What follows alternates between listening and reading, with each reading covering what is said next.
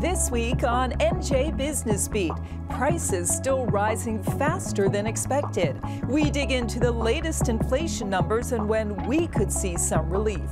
Plus, a healthcare worker shortage reaching crisis levels in New Jersey. The need is real. Healthcare is so vitally important to our economy. What lawmakers are doing to incentivize people to get into the medical field. And we put New Jersey's housing market in focus, from sales cooling down to rising prices and the fight to create more affordable housing. That's ahead on NJ Business Beat.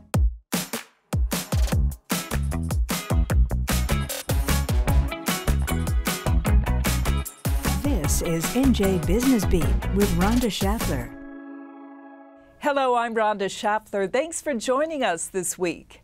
After writing the rent check, paying for groceries, and shelling out money to commute for work, there's not much left in the bank for most of us. This is the sting of inflation, and prices for all sorts of products and services are still rising sharply. Inflation is so strong that this week the Social Security Administration decided to give recipients an 8.7% cost of living adjustment, the biggest in more than 40 years. And concerns about inflation and the economy are front and center in midterm election campaigns. Inflation is measured by the CPI index, which is up 8.2% over the past year. Food prices are up more than 11%, and the price of gas is up 18% since last year, although we did see lower prices at the pump last month. Meantime, core inflation, which measures prices of everything else, is also marching higher by 6.6%. It is not a pretty picture.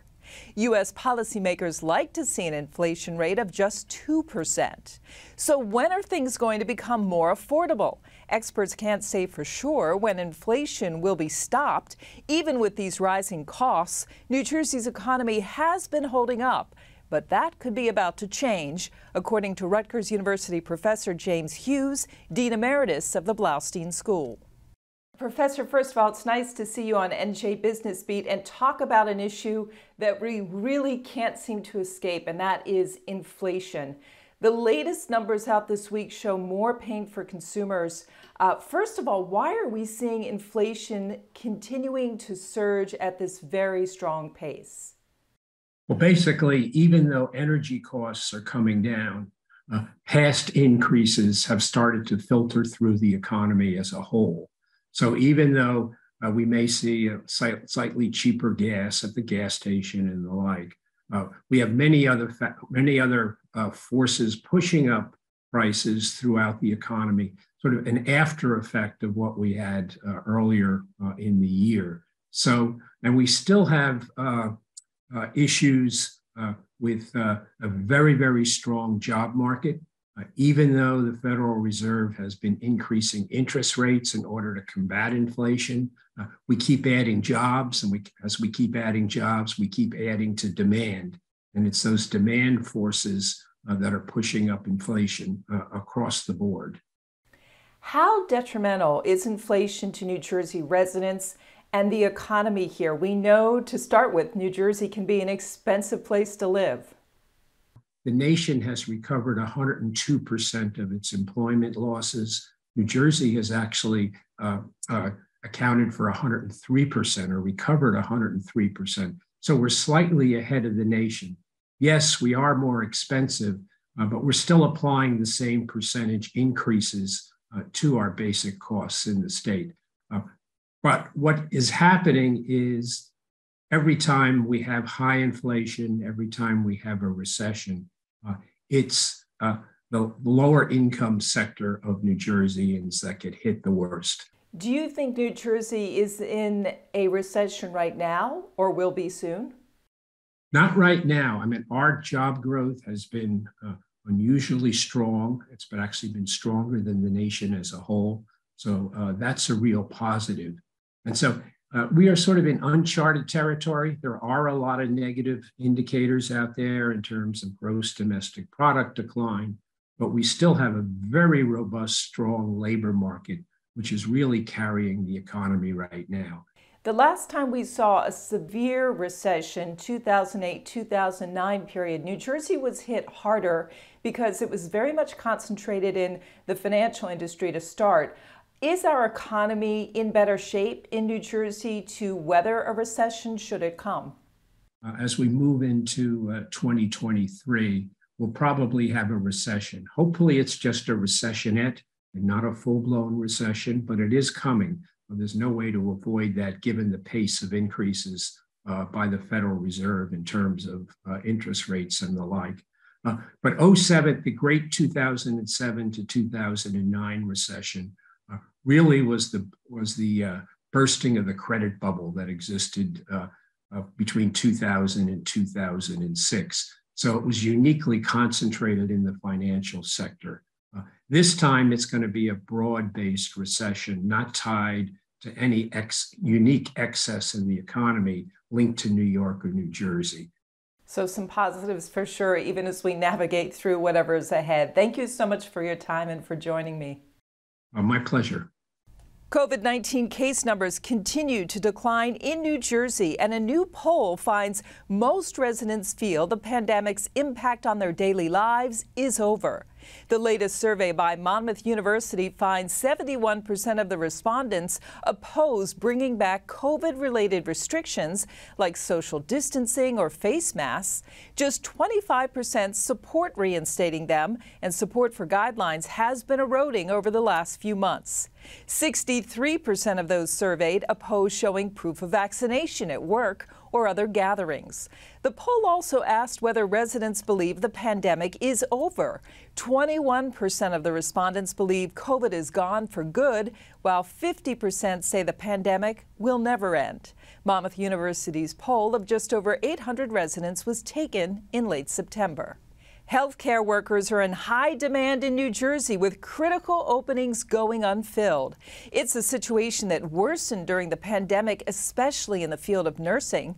New Jersey is projected to face one of the most acute nursing shortages in the entire country by 2030, according to estimates from the federal government. Democratic state lawmakers this past week introduced a package of bills they believe will attract workers into the healthcare industry, including working with the state labor department to transition unemployed workers into health care. Assemblyman Lou Greenwald is one of the sponsors. We are losing people to this remarkable profession. For New Jersey, a state of 9.3 million people, this is our largest industry. 500,000 of our residents are in this workforce. And while we have a lot to be proud of in New Jersey, and one of those things being we are basically at full employment, where for everyone who wants a job, there are 2 job opportunities for them, it hurts an industry like this. They equate to a $44 billion annual investment in New Jersey. That's how important this industry is to us. The state will step in and oversee operations at Trenton Waterworks to ensure safe drinking water supplies for Mercer County communities. The announcement this week comes shortly after the mayors of 4 towns near Trenton called for a state takeover of the utility, with Hamilton Mayor Jeff Martin citing years of gross incompetence at the facility.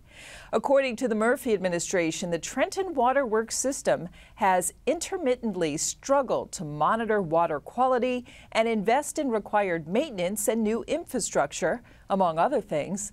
The move comes 2 years after the state sued the city of Trenton for failing to pay for mandated system upgrades. Housing affordability has long been an issue for many people in New Jersey, and a new report says immigrants are hardest hit. The report by the advocacy group Make the Road NJ points out that New Jersey is the 7th most expensive state in the nation for renters. The group polled residents in 3 New Jersey cities with the highest percentage of renters and found that some tenants are living in dangerous and unhealthy conditions, and they're having trouble affording their units. In Elizabeth, nearly 60% struggle to pay their rent. Nearly 44% of the renters in Passaic face difficulties in paying rent, and that's also the case for more than 1/3 of the renters in Perth Amboy. Things are going from bad to worse, according to Gerardo Benavides, who works with Make the Road. Renters are in a crisis. That was true before the pandemic, and it's only been exacerbated since. Rents are increasing. So in each one of these cities, a majority of renters reported that their landlords are increasing their rent at least every year. and renters don't have the means to pay the rent, either because of job loss, stagnation in wages, and they're struggling to pay for rent and to pay for basic needs to put on the table. This week on NJ Business Beat, we're putting the cost of housing and the changing dynamics in the housing market in focus. Like everything else, housing costs have been climbing in New Jersey, and mortgages are more expensive too. Mortgage rates jumped to their highest levels in more than 2 decades, according to Freddie Mac. As of Thursday, the average 30-year fixed mortgage was 6.92% in terms of the rate, with many lenders offering rates well above 7%. A year ago, the average mortgage rate was just over 3%. If you want to buy a single-family home in New Jersey, it's going to cost you $500,000, according to the latest stats from NJ Realtors. That's the median sales price, which represents an 8.7% increase so far this year compared to the same period last year. One reason for those higher prices, low inventory. The number of new listings is down more than 20% compared to last year, and the number of sales closings is down 17%. I talked about what's ahead for the market with Jessica Lautz, a vice president at the National Association of Realtors. Jessica, first of all, it's great to have you on NJ Business Beat, and I'm so intrigued to talk to you about the housing market. It has been quite a couple of years. Let me talk to you first about some rather big news this week. Mortgage rates continue to rise, and they've now hit levels not seen since 2006. How is this going to impact the housing market?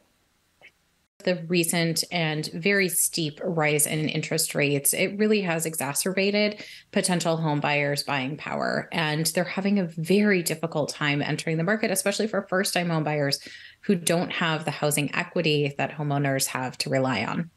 We've had this very unusual situation in the housing market where we're also still seeing, until recently, home prices rising, and they've risen a lot up to this point. Will we now see a turnaround? Are the big gains in home prices over? We're still seeing year-over-year gains in home prices, but what's important to note is that they are moderating. In all honesty, that's a good thing for potential home buyers who are trying to enter the market, because we had seen gains that were double digits in most parts of the country, including New Jersey. And that's up until the most recent months of data. We're starting to see them now into a healthier pace, into a moderated pace because of this rise in rates. But it doesn't mean that demand is waning, and we certainly don't have enough supply for buyers out there today. And that's why prices keep climbing.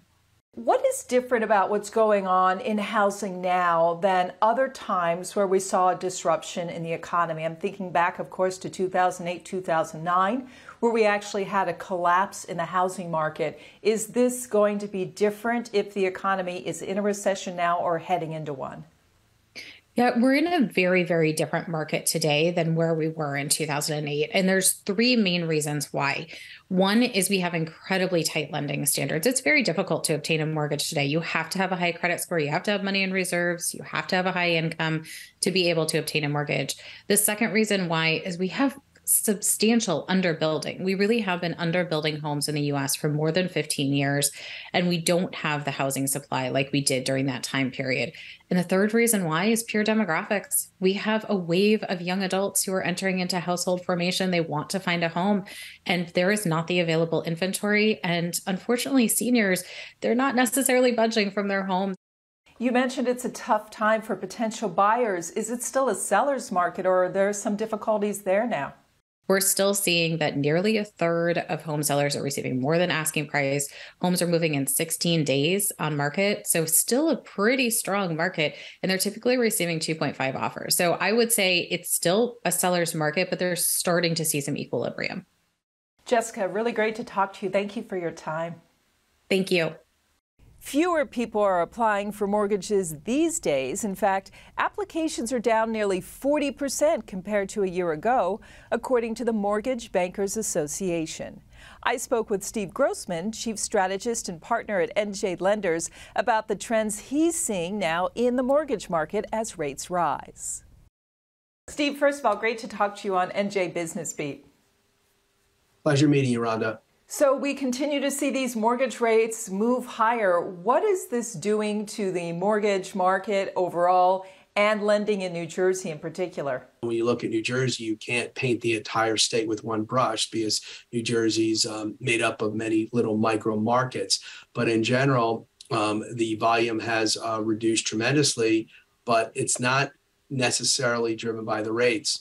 One of the reasons we're doing less business is there's still an inventory shortage on housing in the state of New Jersey. So if there is a well-priced home, in a nice town, there's still multiple bids. So the lack of transactions for the overall industry here is really driven by the housing market first, not necessarily the mortgage rates. There are a segment of the population who, from affordability perspective, has been eliminated or maybe pushed out of the housing market for the time being, but there's still an ample number of buyers that are prepared and willing to buy even with these rates. And given where the rates are, which of course, compared to where they were a year or two ago, it is quite a bit of a sticker shock for people. Are you seeing the underwriting right now predominantly with fixed rate 30-year conventional mortgages, or are there other mortgage products that people are gravitating to at this point? The lower the loan amount, people are still taking more fixed rate product. But when you start getting into the higher loan amounts or what's called the jumbo loan, people are considering taking adjustable rate mortgages.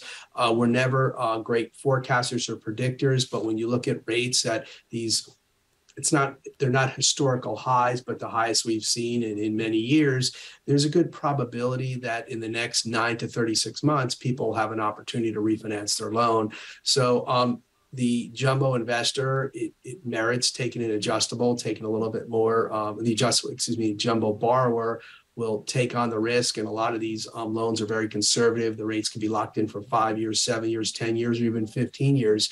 So a lot of the population believes that within the next 9 to 36 months, they'll have an opportunity to refinance their mortgage and, of course, get a lower rate. The common term that's being used out there is you marry your home and you date your mortgage. So a lot of people recognize that it's a good time to buy. You still get the tax benefits. You still are paying down debt. Well, thanks so much for talking to me to give us the insight of what's going on in the market. Really appreciate it. You're welcome, Rhonda, and thanks for having me on your show.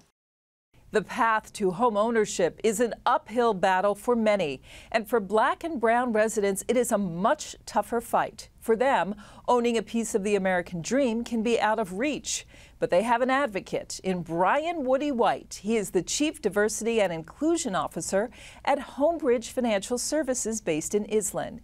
He's determined to shed some light on the home buying process for Black and brown residents who he says are handicapped by their own lack of knowledge, along with institutional racism against the minority community. Woody, it's so nice to have you on NJ Business Beat. Thanks for your time. Thank you. You are really on a mission to change home ownership, not just in New Jersey, but beyond. Why today do we still see such an issue with disparity in home ownership in this country? Well, overall, right now, Black and brown home ownership is at its lowest level since 1968, which was basically the creation of the Fair Housing Act. And to be honest with you, a lot of it really has to do with, first, we're talking about poor communication in these communities about really the real steps to getting a home. On top of that, there's an education problem around things like personal finance and budgeting and how to prepare for a home.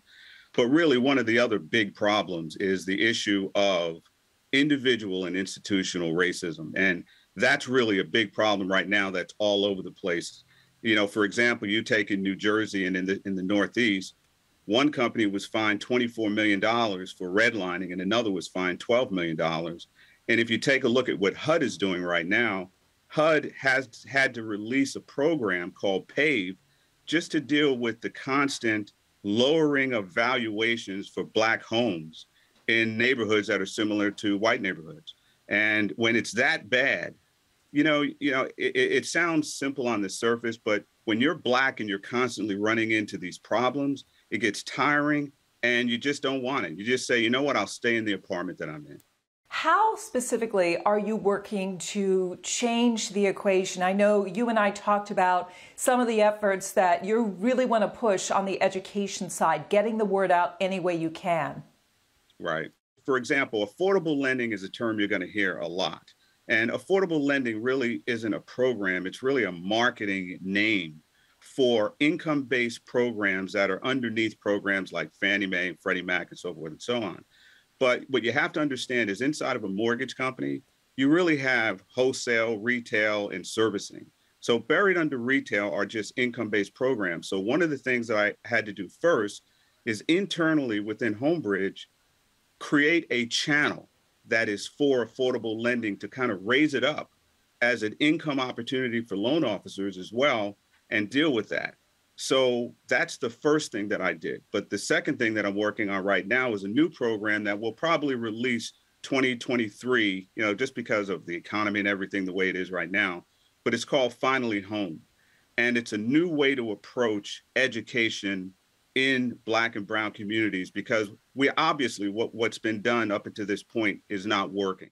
Woody, I really applaud all the efforts that you're doing on the education front. You are also coming up against the economy, and mortgage rates have really climbed. Do you worry that Black and brown potential homeowners will be set back even further, just given what's happening with rates? We have to do something on two fronts. One is, what are we going to do about the skyrocketing price of homes in the inventory, right? Even if the inventory comes back and the homes cost too much, if the house costs too much, then it's going to be outpriced above what you can get with an affordable loan. So we have to fix that problem right now. And I don't know what we can do about it just yet, but you have large equity companies buying entire communities of homes, and they're forcing people to rent those homes.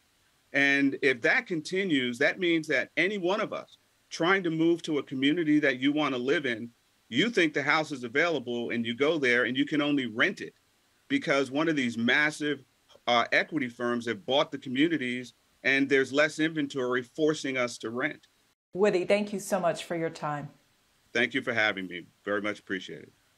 This week, Jersey City announced its intention to move forward on the first building of Bayfront, a waterfront development project. The city's planning board signed off on plans for a 210-unit residential building, with 35% of those units set aside for affordable housing. New Jersey communities have been mandated to provide affordable housing ever since the Mount Laurel decision decades ago, and yet there are still not enough places for lower-income residents to live. I talked about that with Adam Gordon, Executive Director of the Fair Share Housing Center. Adam, as you know very well, we have a huge affordable housing problem in New Jersey. Many people say it's a crisis. Is it getting worse? I would absolutely agree that it is a crisis, Rhonda, and I think it is getting worse. All the data that we're seeing, record rent increases. There's even data showing that Jersey City and that area has the highest rents anywhere in the country. And so I think we're seeing an unprecedented crisis. And the good news is because a lot of people want to live in New Jersey right now. The bad news is we're just not building enough housing to keep up with that. The organization you work for recently put out a report basically looking at what's worked and what hasn't worked when it comes to affordable housing in New Jersey. What needs to happen now to spur some of that development to at least start chipping away at the problem? Rhonda, we're dealing with a lot of outdated regulations and rules, especially at the municipal level. There's lots of owners of older shopping centers, office parks, that would be more than happy to use them to build starter homes, affordable housing, and it's just not allowed. Are you still seeing significant resistance in some communities to a mandate to require affordable housing in new construction, for instance? We are definitely seeing resistance in some communities. There's certainly communities that are doing a good job and that have moved the ball, both urban and suburban communities. We've seen a lot of improvements in some places. So let's circle back on regulations. Are you having conversations with state lawmakers about potential changes? Is there any hope that there will be some headway on this in the legislature this session? One great bill that we've been supporting, Majority Leader Lou Greenwald, Senator Troy Singleton have been pushing this bill that would require that municipalities approve conversions of existing office parks and shopping centers to apartment buildings and townhouses with a requirement for 20% affordable housing and bypass a lot of these years of red tape and blocking things we're seeing from localities. Do you think more has to be done to keep out private investors from buying real estate? For instance, if we start to see more development of shopping centers and this actually comes to be, what if a big corporation just comes in, buys it, redevelops it? Don't we then have the same rent increase problem? We do need restrictions. We can't just have it be, whoever can buy properties, price it at whatever it is, because, we do have the supply and demand imbalance and we need to have some protections. And we also really need to look at that. We're losing some existing affordable homes, especially in areas that are gentrifying, and we need to figure out how we protect those homes and allow those to remain affordable and for longtime residents to stay in their communities. The required set aside from Mount Laurel, should that be reconsidered? Should it be higher now? I think there's places in which it can be higher, and I think we've seen that. We have seen places in which you're seeing 25% or 30% set-asides, but it really depends on the details. I think that it's easier to do that in some parts of the state than others, and I don't think in terms of that a one-size-fits-all solution is going to work. Well, it's been very good getting caught up with you to see the latest on this affordable housing issue. Thank you for your time. Thank you so much, Rhonda, and hopefully we can work towards something that's going to help ease this housing crisis. And that does it for us this week. Remember to subscribe to our NJ Spotlight News YouTube channel to get alerted when we post new episodes and clips. Coming up next week, we explore how to strike the right work-life balance, even if it means finding a new job. I'm Rhonda Schaffler. You enjoy the rest of your weekend.